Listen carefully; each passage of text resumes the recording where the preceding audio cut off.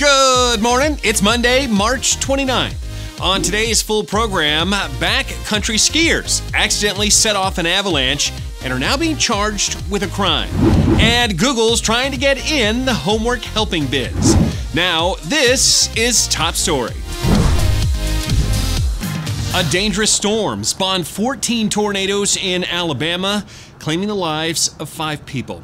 The state's governor, Kay Ivey, declared a state of emergency across 46 counties and called on schools and vaccination sites to close. The cyclones uprooted trees, knocked out power lines, and damaged houses. When I started hearing the wind, we felt the house shake a little bit. You could see outside the windows how everything was going. With such extensive damage, search and rescue teams and cleanup crews are hard at work. We had multiple agencies from around our county and outside our county come to our rescue.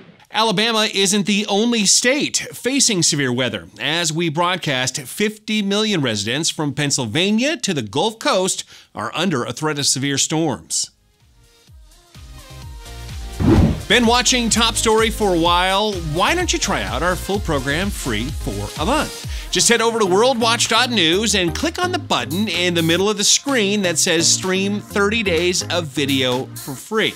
And remember, whatever the news, the purpose of the Lord will stand.